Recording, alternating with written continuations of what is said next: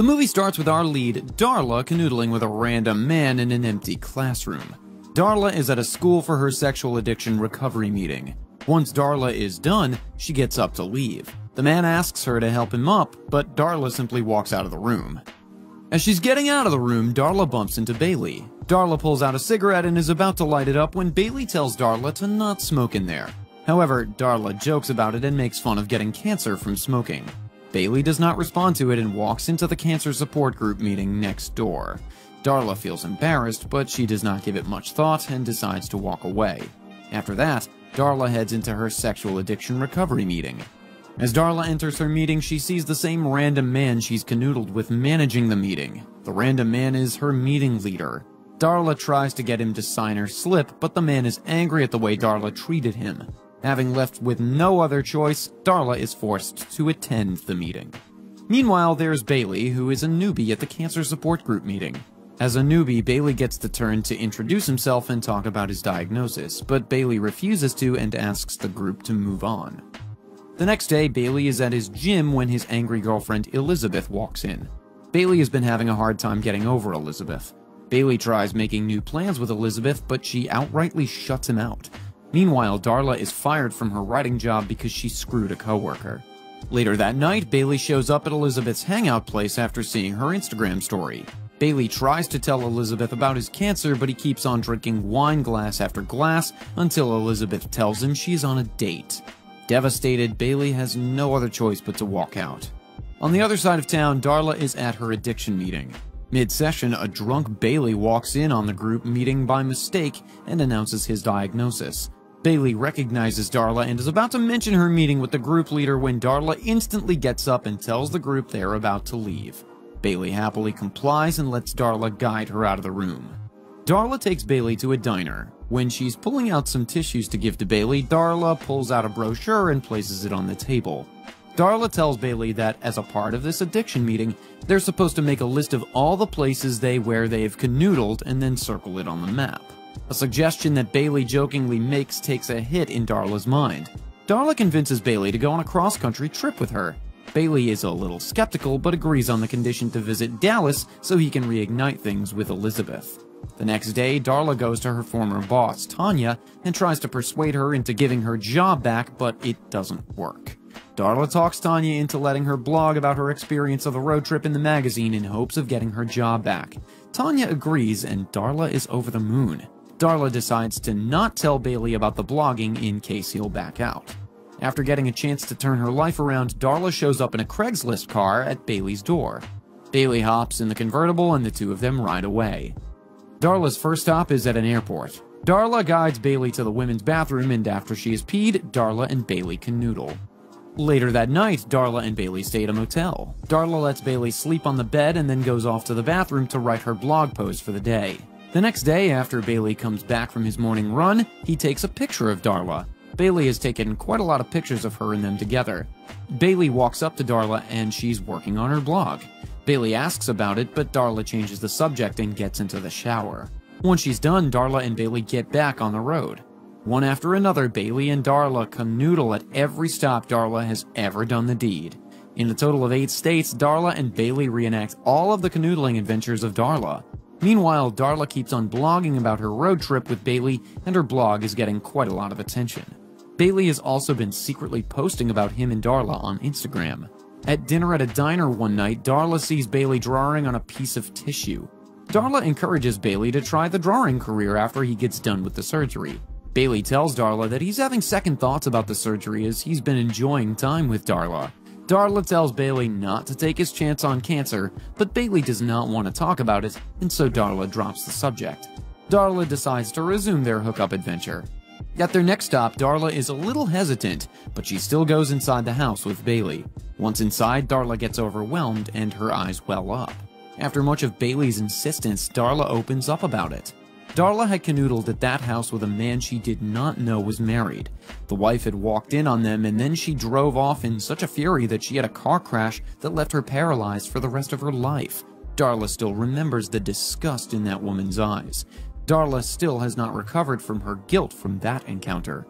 Darla and Bailey decide to leave. Bailey lets Darla rest and takes the steering wheel for the next part of the trip. Darla sleeps during the entire drive while Bailey drives. Okay guys, quick pause to remind you to comment, like the video, and subscribe to the channel if you like what you see. On with the recap. The next morning, Darla wakes up in Dallas. Bailey has brought them to his parents' house. Darla is beyond horrid because she thought he was joking when he put the condition on their trip. Bailey asks Darla to pretend to be his girlfriend for the time they're there. Bailey does not want his parents to think he's in a mess, and so bringing home a new girlfriend solves that. Darla contemplates driving away, but still stays back. Later that night, dinner with Bailey's parents is an adventure. Bailey tells his parents that he met Darla at the cancer support group as she has breast cancer. Darla is seemingly horrified, but decides to go along with the story. Bailey's parents are kind enough towards Darla, but they are openly dismissive of Bailey's drawing skills, and so Darla is on fire to negate everything they have to say. Bailey's mom wants Bailey to get back together with Elizabeth because she too married her high school sweetheart. After dinner, Bailey shows Darla his bedroom. The two of them sit down on his bed and start to talk about the future. Bailey's scared for his future because he does not see himself with a woman who would want to be with him after cancer. Darla comforts Bailey, saying that no one cares about cancer as long as the guy is good. After a little light conversation, the two of them decide to go to Elizabeth's house to recreate Bailey's experience of losing his virginity. Darla agrees and they head out. At Elizabeth's house, Darla and Bailey wait outside until they're in the clear. Once all is clear, Darla and Bailey sneak into Elizabeth's room. Darla is amused by how babyish Elizabeth's room looks. Darla is quick to get on with the hookup, but Bailey tells Darla that recreating his experience has to be his way. Darla lets Bailey take the charge. After they're done, the two of them run away back to their car and drive off to Bailey's house. The next day, while Darla is in the shower, Bailey steals a look at Darla's tablet. Bailey comes to find the blog that Darla has been writing about them. Bailey does not say anything to Darla as they have to attend a party at Elizabeth's house, and Darla is his girlfriend for the event. At the party, Bailey avoids Darla, and Darla is quick to notice. Bailey's eyes keep searching for Elizabeth, but she's nowhere to be seen. While Darla is nudging Bailey, Bailey brings up Darla's supposed journaling. Darla covers it up. Right then, Bailey sees Darla coming down the stairs. Bailey grabs Darla and kisses her just so Elizabeth can see them together. And she does. When Elizabeth sees Bailey, she's a little thrown off by his new girlfriend.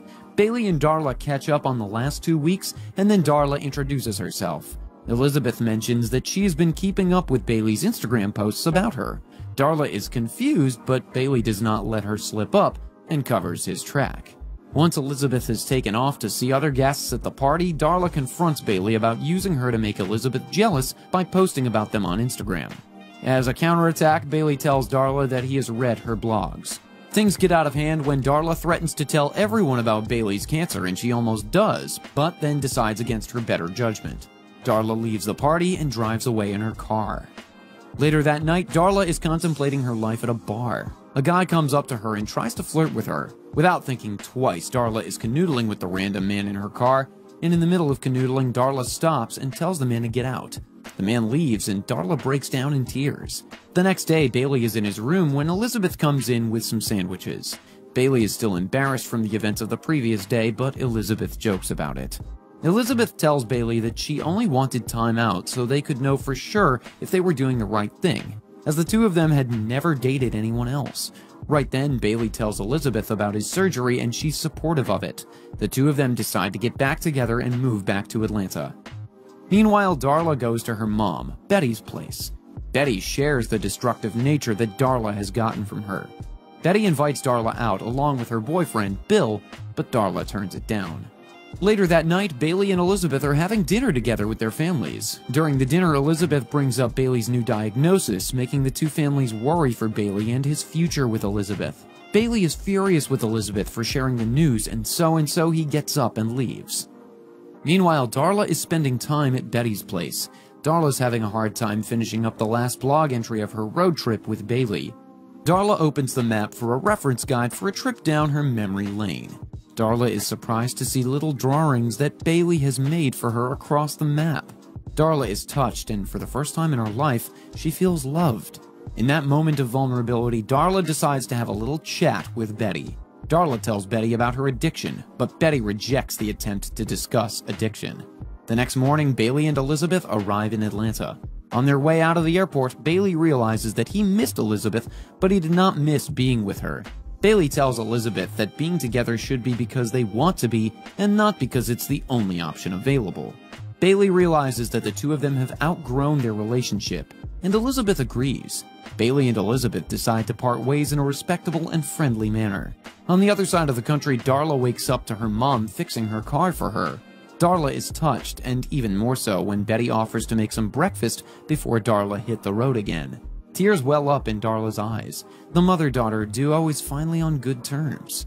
Back in Atlanta, Bailey decides to go to a cancer support group that he had initially hated. Unlike the last time when Bailey refuses to talk, Bailey shares his diagnosis this time around. Bailey reveals to the group that he had been scared of his cancer and that not talking about it seems like it did not exist. Bailey also tells the group about the road trip he took to clear his mind and how he met Darla. Right when Bailey starts talking about Darla, Darla happens to pass by the meeting room. Darla stops midway when he sees Bailey. Bailey confesses that he liked Darla because she was not grossed out by his cancer. Darla is touched once again, and so she joins the group meeting pretending to have breast cancer. Darla shares her side of the story, and in between the lines, Darla also makes an apology to Bailey for the way she behaved. A few days later, Darla is with Bailey at the hospital for his surgery, but only as a friend. Darla and Bailey remain close friends throughout Bailey's cancer journey. Meanwhile, Bailey starts his new job as an illustrator, whereas Darla does get her job back. But she quits and decides to write her book. Darla has also completed a whole year in therapy for her addiction. After a year, Bailey's cancer is in remission. Bailey and Darla decide to go on their official first date together. Share your thoughts in the comments below, and don't forget to like the video and subscribe to the channel. Until next time.